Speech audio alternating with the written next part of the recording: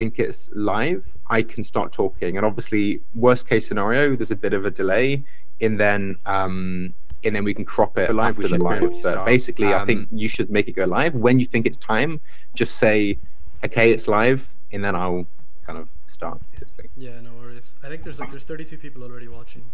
So. I know. I mean, there's 26 of us in the call, so okay. might be 8 watching. Cool. Yeah. Do you wanna so just let me know when it's ready. Okay, I think that's it. That's it. Setting up live now. Okay, so I think we're live. Okay. Awesome. Okay, so hopefully we're live. It seems as though we are. Yeah, great. So welcome everyone to this week's reading group. Very happy for Ved. Worst case scenario, there's a bit of a delay. Presenting, and then we can crop it live format. So basically, I think you should make it go live. When you think it's time, just say, okay, it's live, and then I'll. Yep, thanks, Sam. So yep, I'm late for 12 and I'll be doing today's. I know. I mean, there's 26 of us in the call, so I'll just share the slides first. So. Also, what I'll quickly say again, sorry, just to reiterate, is that for anyone that stumbled across on Discord and people that are listening in, then on the YouTube itself, if you ask questions, we'll keep a tab on those, and we'll make sure to answer those as we go through and keep things quite conversational. So, yeah, no, feel free to ask as many questions as anyone has. Okay, awesome, cool. Yeah. Yep. So as you can see, the paper today is elastic decision transformers. This is a paper I was really curious about this week, and got Yasser to bring it to my notice. I'll probably make a start now. So today will be just like, this is what we'll be doing. So first we'll just kind of get a basic idea of what elastic decision transformers are. Then we'll just to accommodate all audiences, we'll just go through a bit about transformers and reinforcement learning, and also a bit about model-based reinforcement learning, just so that we accommodate all audiences. Then we'll dive into the decision transformer, which is kind of a predecessor to the elastic decision transformer. And based on my understanding, it has an even bigger technical contribution than the elastic decision transformer. So we'll be going through that first now, and in the end we'll just be today we'll be connecting the dots. Like, this is what we'll be doing. So first we'll just kind of get a basic idea of what elastic decision transformers are. Then this is the basic idea of what the elastic decision transformers are. So as I said, the elastic decision transformer had a predecessor called decision transformer, which treated reinforcement learning as a sequence modeling task. And by doing so, this opened the way to use transformers to perform the reinforcement learning task. And this is what this was according to me, one of an even bigger technical contribution than what elastic decision transformers are doing. But then there were a number of limitations which were identified in decision transformers, as a result of which we have elastic decision transformers. So there's this concept called trajectory stitching, which is kind of a limitation of decision transformers, and we'll look into what it is exactly. But that is actually the problem which was being solved through the elastic decision transformer paper. So, yep, just for a bit of background knowledge. So this is what a transformer is. It's kind of an encoder-decoder architecture for performing sequence modeling tasks, which is based on self-attention. You can read the paper which came in 2016 or 2017. And obviously there were a number of models which were built on top of this, or using the idea of a transformer. So just listing a couple of them to just classify it into categories. So in case of BERT, you have a stack of encoders, whereas in GPT, you have a stack of decoders. So these were kind of just to, in case anyone isn't as aware about transformers, probably you should look up a bit about like what it is about. Then now we'll talk a bit about the basics of reinforcement learning, just in case anyone isn't aware about that. So this is what essentially signifies like what reinforcement learning is about.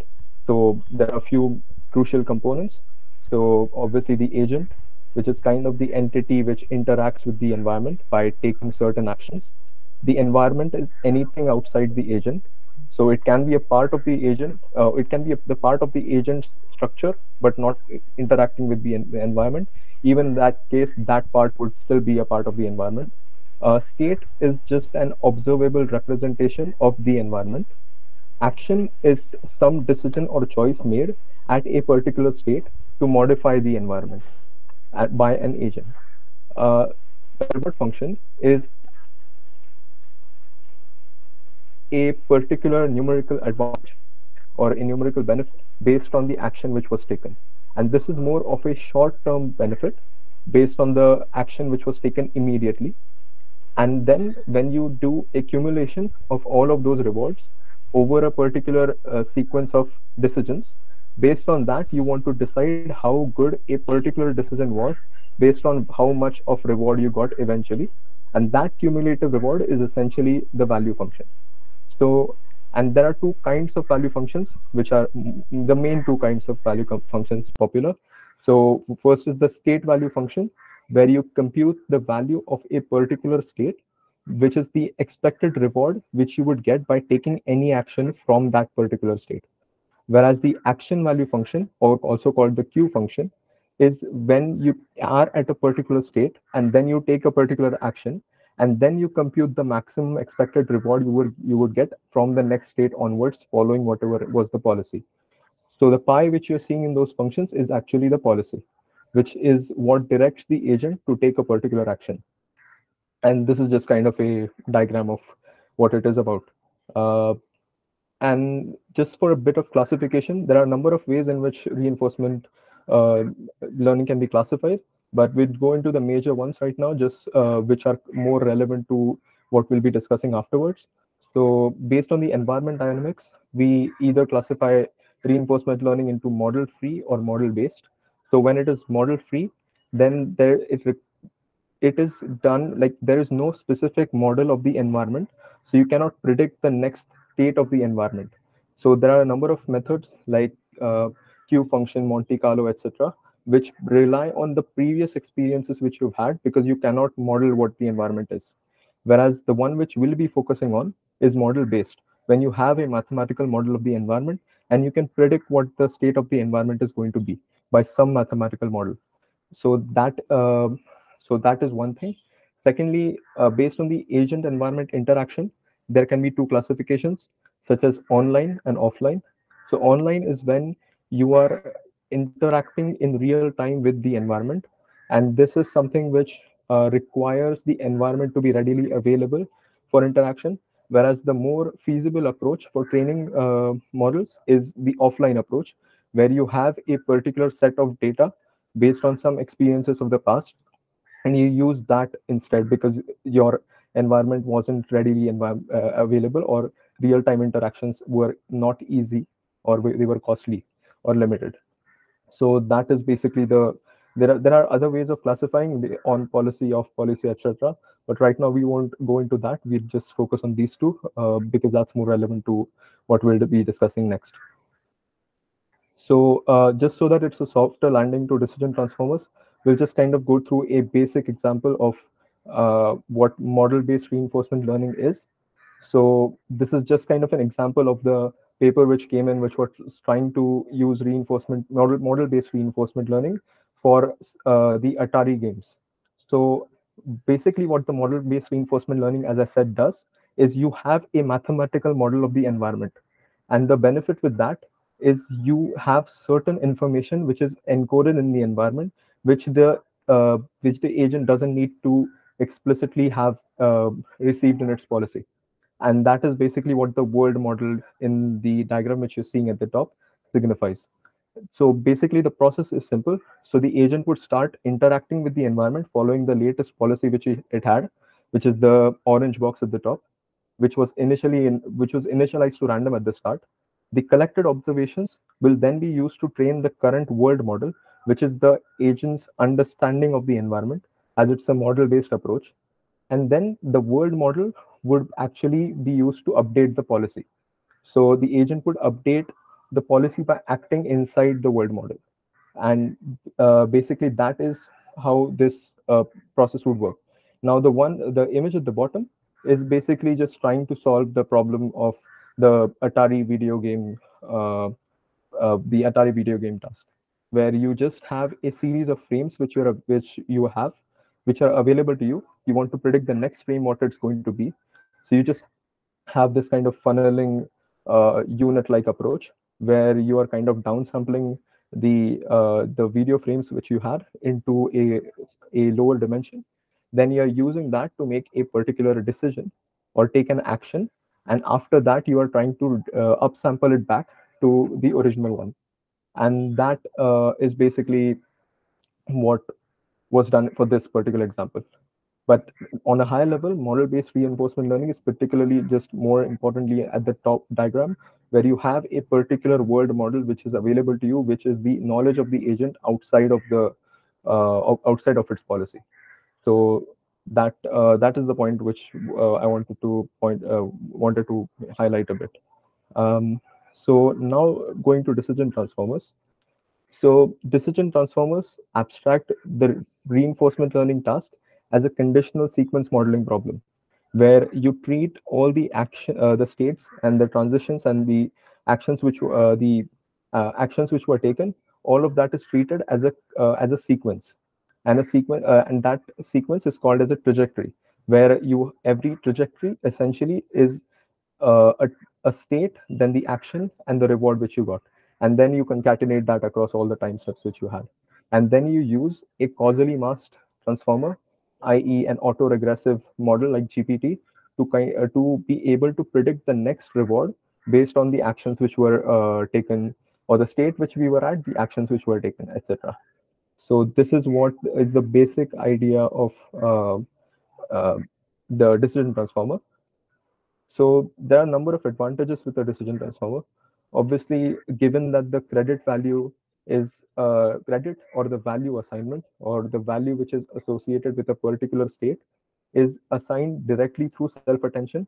So as a result, you can capture very long sequences or long relationships between different states and actions.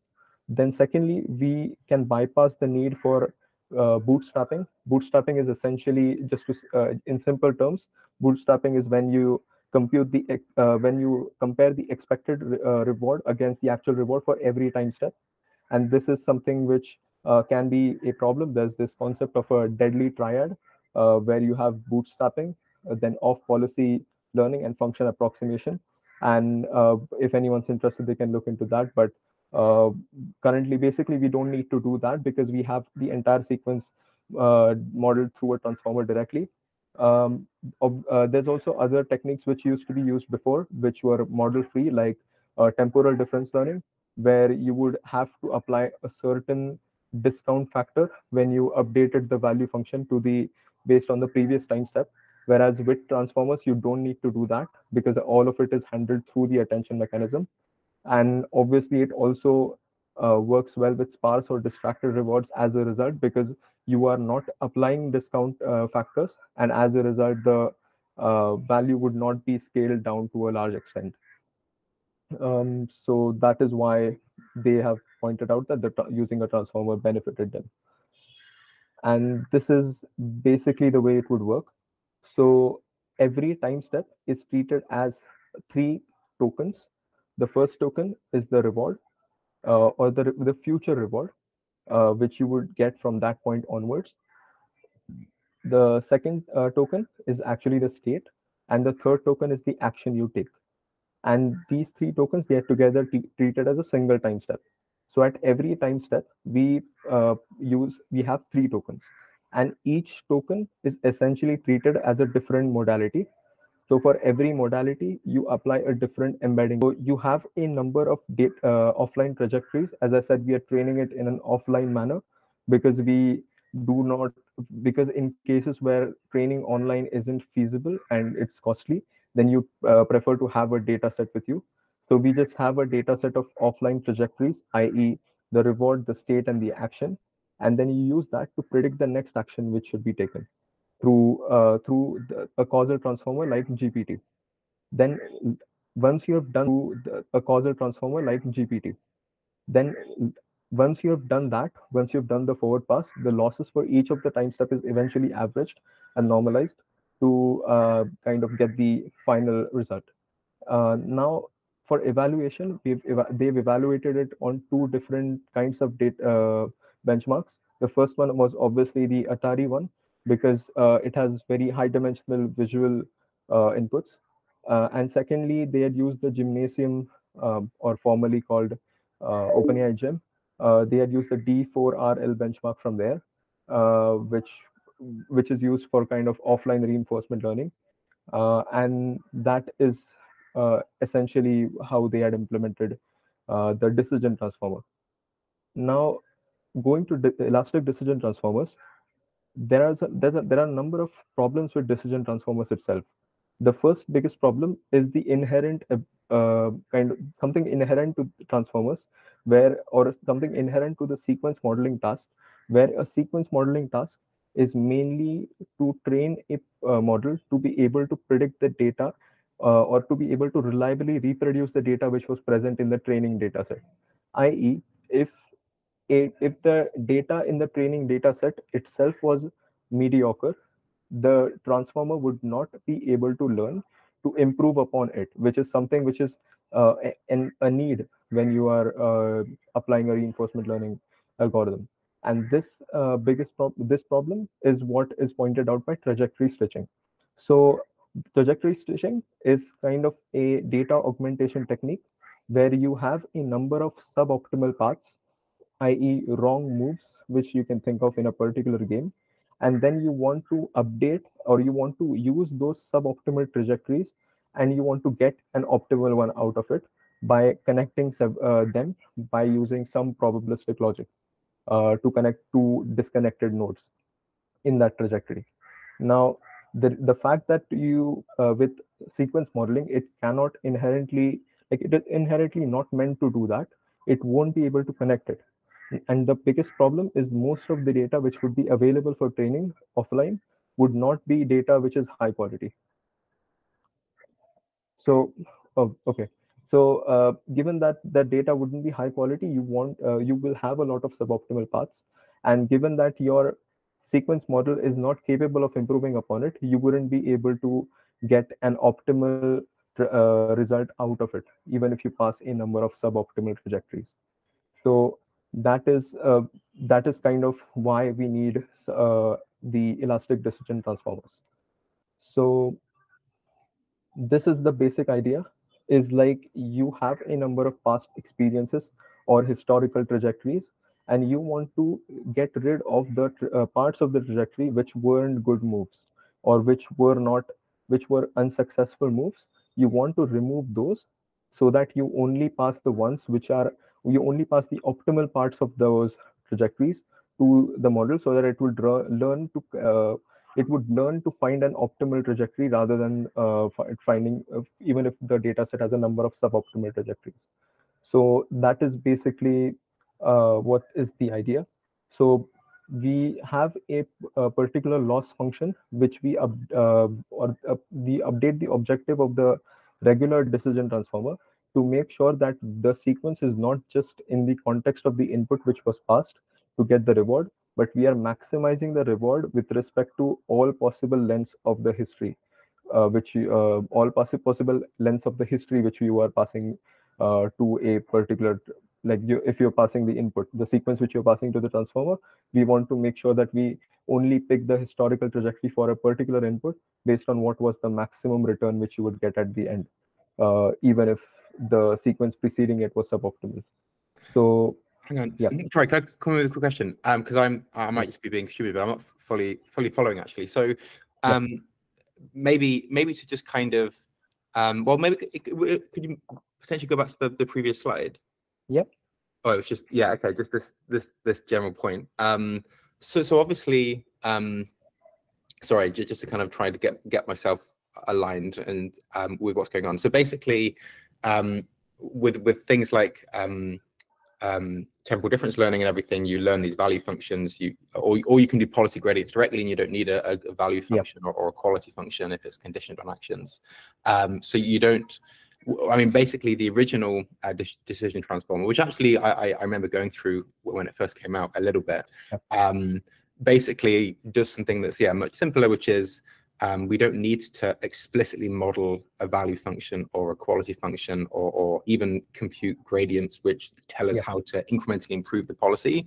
All we need to do is look at a big offline data set, and we need to learn basically the correlation or the causality between actions and rewards. And we can do that by simply conditioning a big transformer model on states, actions, and rewards, and basically then we say that we want to get this reward in future, and then it predicts the actions that should be needed to get us those rewards, because you've trained on lots and lots of data that had true trajectories of states, actions, and rewards. And then you obviously just say, well, what if we want to get one that's good? What would the action be? And it kind of just learns the causality between the two just from a big offline data set. And this is kind of really impressive that it doesn't, you don't need to explicitly model the value function or anything like or anything like this. And you kind of therefore just almost like learn a model. You kind of just learn the causality between actions and rewards, and then you can basically extract a policy from this big kind of network that understands the entire nuances between actions and rewards. And you say, well, what's a good policy look like then? Makes sense. So just in terms of the problem, I was looking quickly on the page. So the paper is one thing, obviously, but they have these. I can quickly link it here on the channel and also on YouTube if that's useful at all. Basically, they have these graphs that show that actually it does sometimes achieve better than. So I'm just quickly add it on the channel here. Yeah, so I've just added it to the YouTube as well. Sorry. So basically, when you scroll down to the very bottom, there's these graphs that show that in some cases, it was actually able to do better. In fact, it's the last sentence they say. Furthermore, on some tasks, such as QBERT and Sequest, we find decision transformer can actually extrapolate outside of the data set and the model policies achieving higher returns. So it has some ability to take a data set that didn't even ever achieve any trajectories with high reward, but still it's able to learn the causality. Maybe there's very simple causality, which is like, take this many steps and you get this reward. And obviously it can then extrapolate because maybe there's nothing too nuanced to get better and better.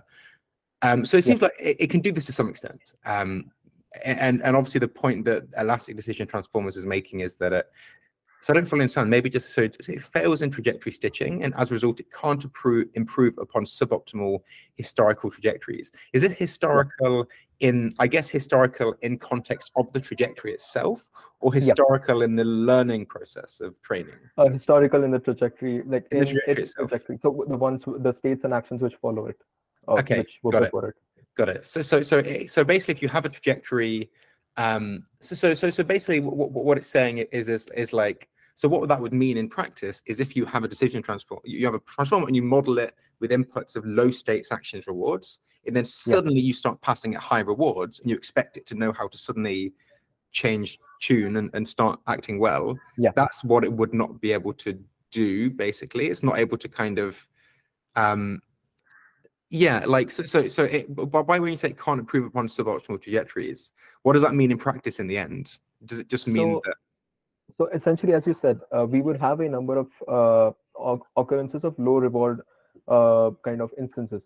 But when you're having a high reward instance, you want to make sure that the model would ignore the low reward ones when it's computing the return for it. Whereas with a transformer, by default, it would consider all of those, and you would not be able to ignore the moves which were suboptimal before, because you have an optimal move right now, and they want the model to learn to make an optimal move. So the thing which elastic decision transformers would do is you kind of train an objective function using expectile regression to know what the maximal length should be, which you should follow before a particular event. So say there were 3 moves which were decently optimal, and before that everything was suboptimal. So what you would do is you would just pick the 3 before it, and only those would be used to make that decision, whereas the rest would be ignored, because if you don't ignore, the eventual decision would still be suboptimal. So sorry, so it's about, again, maybe I'm being really silly, but is it about masking then? So you say that the ones before are ignored. Do you mean that when you're making the prediction of the next, so you condition it on the reward and you want to get an action predicted, the formulation is the same? Are you saying that you only consider the good moves before? They're the only things that are passed into the transformer, and everything else is ignored? Is it like this? It wouldn't be like ignored, wouldn't exactly mean that. So essentially, if we go, there's if we go into this diagram. So what it would do is we would just consider all possible lengths which we can, or all possible feasible lengths, and we would compute the maximum reward which we could get, or the most preferable historical sequence out of it, which would be learned. And then the one which is, yeah. Okay, yeah, well, I was going to say, actually, no, I guess we're getting into future slides. That's okay, actually. It was more just Yeah. kind of understanding the problem a bit, but I think that already makes more sense. Yeah. Yeah, okay. Well, yeah, I'll shut up now. Yeah, sounds good. I'll let you go. So basically, the main kind of crux of removing these negative or unsuccessful past experiences is based on the relationship of the quality of the path which was taken and the length of the history which is used for prediction. So if the quality of the path which was taken before, if there were a number of suboptimal steps, we would make sure that we only pick the length of the history which for prediction, which would give us the maximum reward based on the objective function which we are defining. So sorry, another quick question. Sorry, is this at training time or test time or both? So the objective function is obviously used at training, but the whole process of ignoring a particular step is done at inference. So it's called action inference in the paper, where all of this handling, where you find the maximum, the best possible length of history for a particular node, that would be decided at an inference, based on what the maximum value which your objective function gives you. But does this impact the training time in general? So compared to decision transformers, yep, that they do things differently when training the elastic decision transformer. Yep. So so the training between training is essentially the same between these two, except for that additional expectile regression objective which you add on for your model. So in the paper they've said it's minimal overhead over training, but I guess it is not, like, obviously it is not. It would take more time for training than a decision transformer. But given that we are eventually, when we do inference, we are getting rid of certain sections and we are only computing the result for a particular length, we are making it more computationally efficient as well eventually when you infer. So okay. Yeah, so basically that is kind of what they've, at least that's what they are saying in the paper. So I guess, yeah, that's good. So this is kind of just an example to demonstrate what is the benefit of having trajectory stitching. So if you see the diagram here, and this diagram is also present in the paper, where there are two different paths which are present in our data set. The first path is from the ST-1 node to ST+1 node for the A type, and the second one is for the B type. So let's assume A and B as being two different elements in the data set.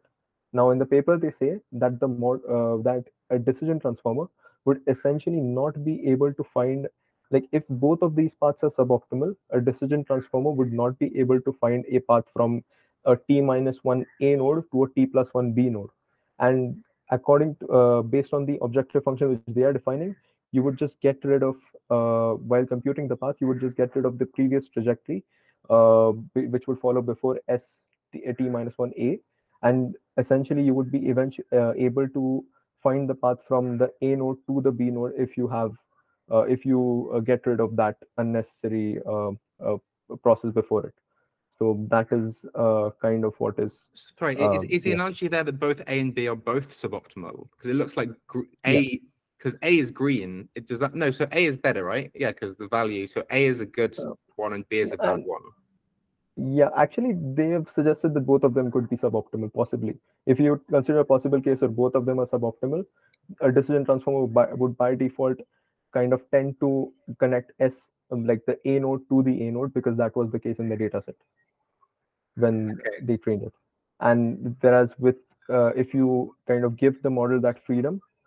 So it's kind of, I guess it kind of comes down to the how diverse the data set is in a way. Obviously, with offline RL in general, you're always limited to what the data is, which is one of the big downsides of offline RL. You kind of can't generate new data on the fly, which is also why, I mean, I still think well, that's one of the downsides basically. But obviously, the benefit is you then don't need to run like real experiments to training. You don't have to have your training and your action selection and your actual exploration in the wild running in parallel. But it seems like one of the main things is just that there are certain like default trajectories, because I don't know how this is generated. It might be just from kind of expert examples, or it might be from whatever it might be.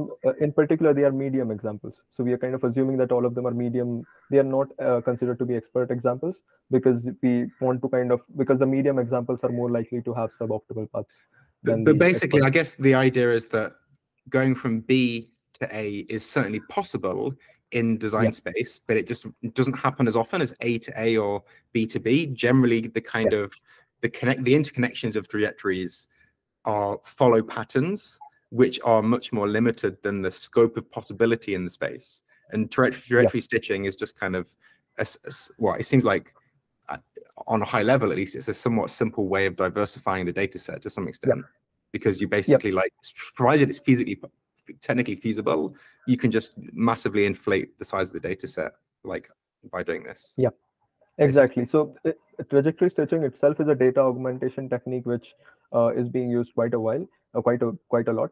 But in the paper, they say that the decision transformer itself doesn't work well with trajectory stitching. So if you have these paths, even if you have defined those paths while in your trajectory, even if you have kind of connected those two, it wouldn't be, the decision transformer would not be able to model that path, given that the original path which was passed, which is connecting A nodes to A nodes, is present in the data set. Okay, I don't fully feel that, but I guess we can keep going. But just in a nutshell, you're saying that just taking the offline RL data set and simply inflating its size and also increasing its diversity by doing trajectory stitching as a one-time thing that you kind of do just to the data set, in then doing everything exactly the same, that doesn't really improve things. Yeah, that seems to be what they're suggesting in that, because they're saying that the model would fail trajectory stitching, i.e. if trajectory stitching is already done on the data set, should kind of be what it implies, where you have ensured that you have these additional paths which you're connecting, but given that but the decision transformer inherently is not able to pick it because it's only capable of reproducing what was already present in the original training data set. Okay. Yep. Makes sense. Yep. So as I said, the objective function which we're talking about is for expectile regression, where you want to train a model to be able to predict the expectile of the distribution. So an expectile is essentially the mean of a distribution if all the elements above the original mean were e upon 1 minus e times more probable than they are right now. So if that happens, then the eth expectile of a particular distribution will be that particular value, which would be that mean. If you scale up the probability of all values which follow the original mean by the given factor. So that is what is signified by the r tildes, which you have in the on the left side. And as I said, this is the process which is followed during inference. So you've trained your objective function already. So essentially what we are doing is we have a trajectory and we are kind of passing different possible lengths of it into the function which we are using to compute the likelihood of that trajectory giving us the maximum reward. So you're computing the reward for all of them using your function for all possible lengths, and then you are kind of computing the maximum of that. The one that is it that there's ever more than one? So basically the one index is for okay, I think I written it out somewhere.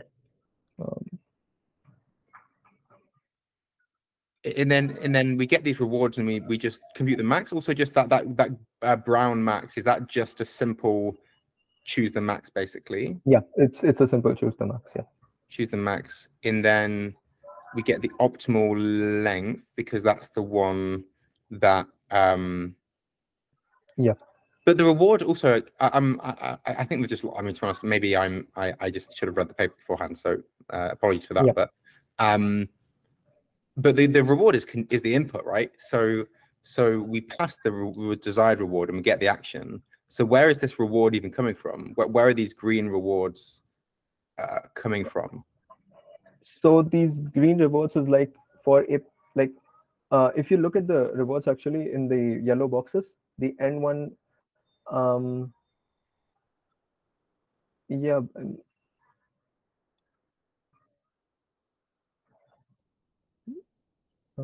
because like my understanding is, and I mean, I read the first decision transformer when it yeah, came out. I've not read the elastic one, but like obviously kind of what happens generally is that you define the reward you want to get, and then that's something you basically choose, and then you get the actions. And I guess maybe what this is the reward that you actually do get by rolling out. Maybe it's kind of like, maybe you do some policy rollout in the environment. That obviously only works if you have a good yeah, model of the environment, or the environment is like fully gamified. But yeah, I mean, obviously we could keep going forward. Obviously, no need to kind of get completely held up. But I might need to just look a bit in the. Is this an image in the paper? yeah. It's an image in the paper. Yeah, I'll have a bit of a look on the side actually, maybe, and just try and make a bit of sense of that, because I don't know where the R's come from. It seems like unless you actually test out and roll out how well it does, unless these are the rewards that you get as part of your past trajectory or something, unless maybe because you have one, you have like all of these R's from your previous history, and you're kind of sampling which of those is better or something like this. Yeah, And which of your previous trajectory ended up on the previous reward, because then you just literally have all of it. But yeah, but maybe keep going, and I'll dive into that a bit, because I don't follow some of the yep, details. But yeah, yep, sure. yeah. Okay, so yep, essentially what the goal which they are saying is achieved is when the data isn't involving a number of optimal actions, and the actions are suboptimal. Even in that case, the elastic decision transformer is better positioned to be able to model or come up with optimal moves or optimal trajectories.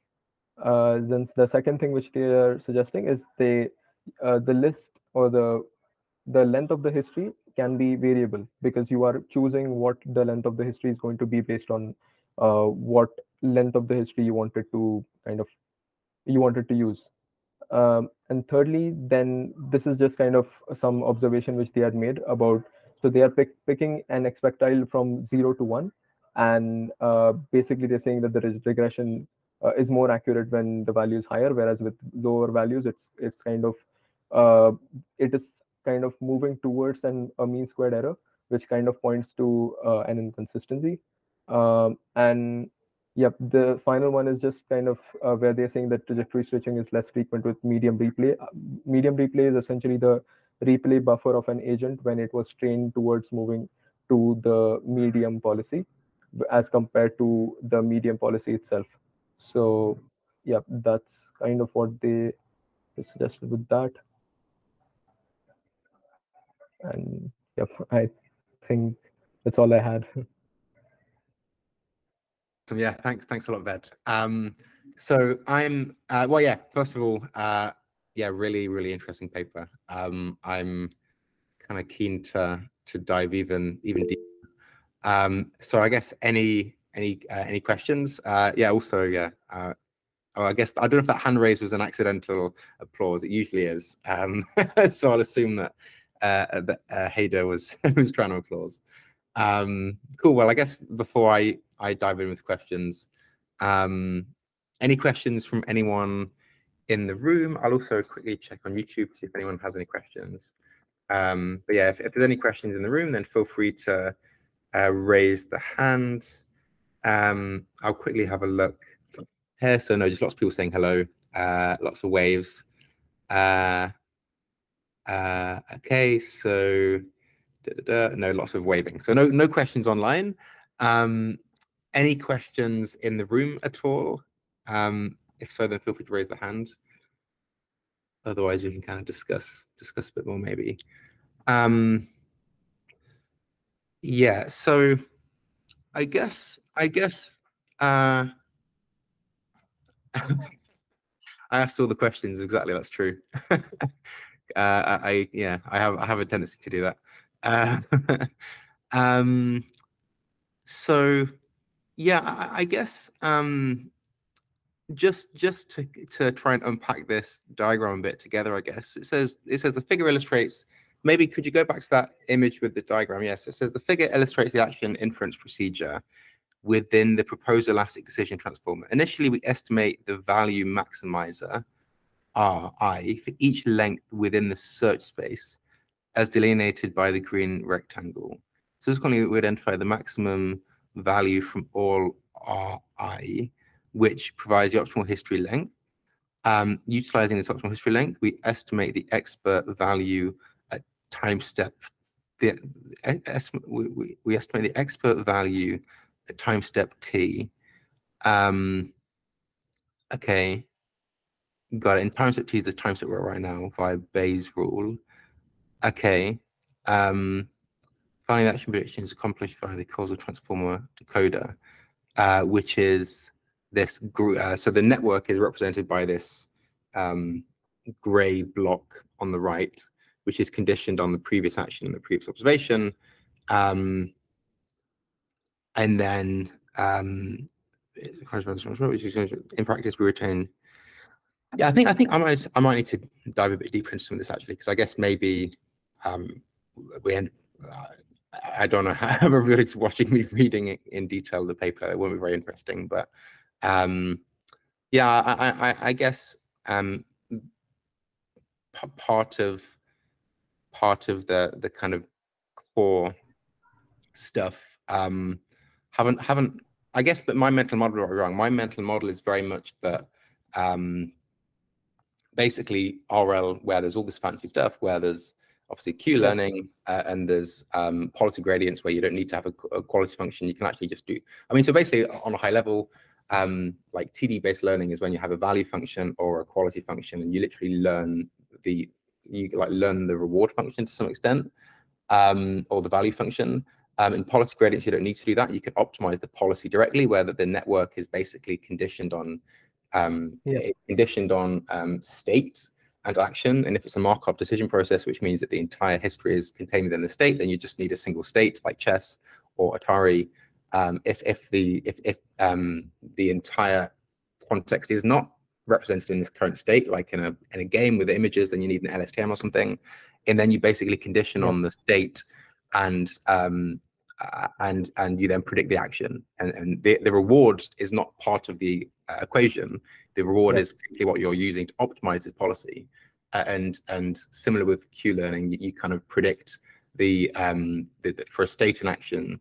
No, for a state and you then predict the action basically. No, you predict the value of taking a state and action in a certain state. So state and action, you predict how good that is, and that can be discrete with kind of a binary with a classification kind of loss basically. So you have a discrete set of qualities, or it can be continuous. Then you can like sample the continuous space of the Q function.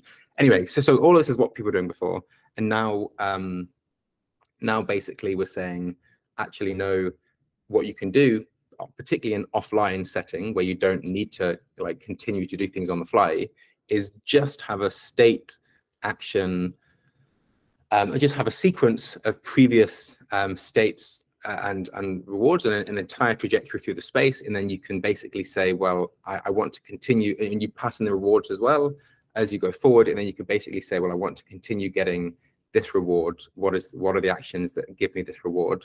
And without doing anything fancy, the entire like correlation and the entire causality between actions and rewards is just learned from this offline data set basically. Yep.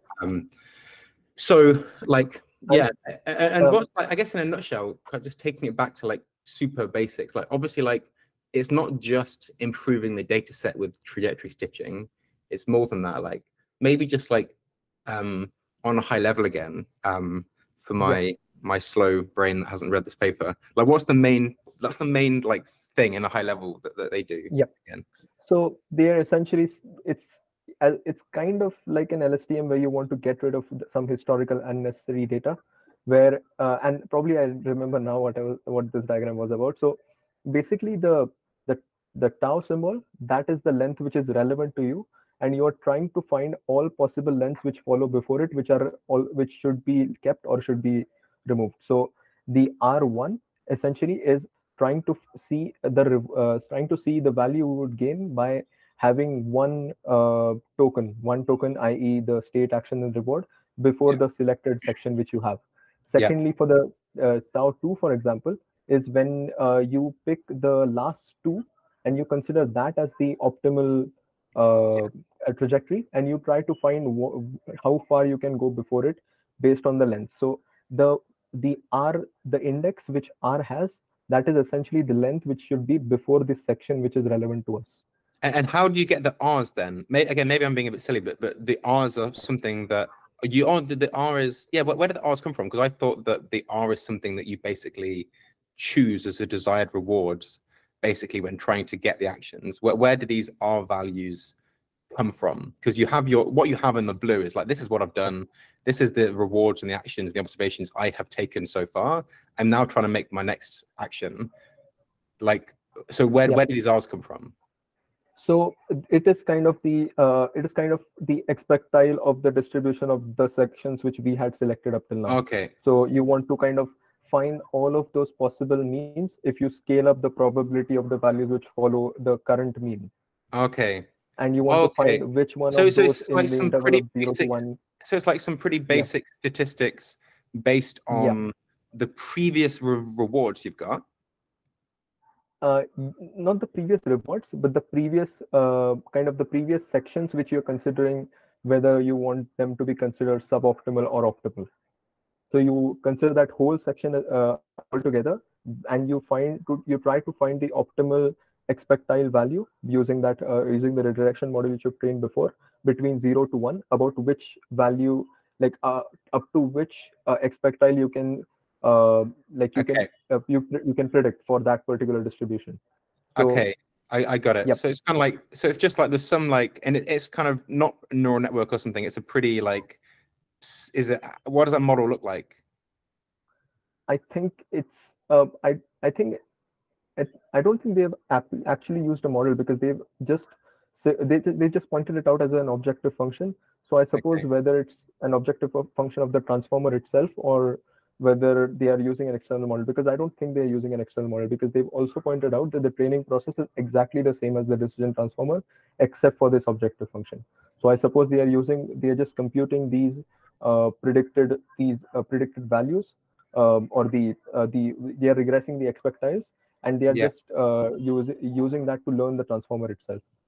Okay, and then you get the optimal length, and the optimal length is basically then the length going backwards from the current time step, and only the most recent actions. It's not like randomly selected from the block or like stitched or something. No. It's just the last set, the last N or T steps, basically, which you would consider optimal for this particular section which you are using, or this particular action which you're at.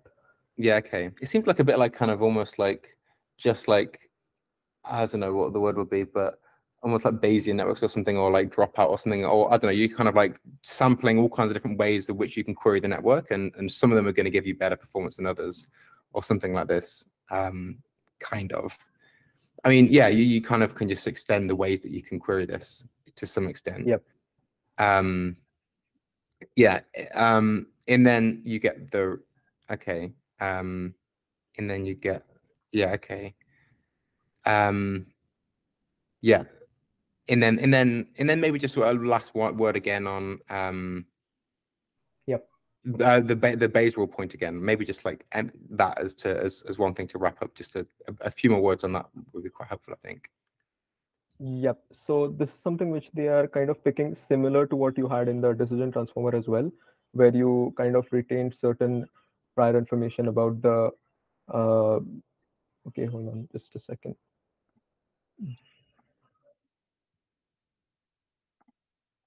Yeah, I'm just kind of going through it now. Maybe we should do I think there's a lot of papers in this area we can do.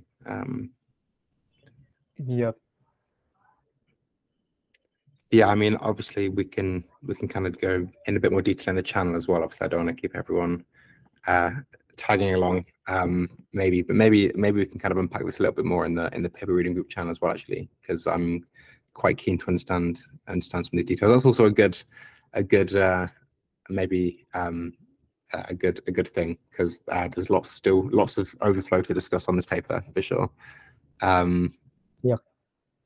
Also, just so I don't hog the whole thing, any other small or large questions from anyone on the call I at think all? Yasser had a point. So doesn't the way the problem is framed boils down to imitation learning rather than actual reinforcement learning?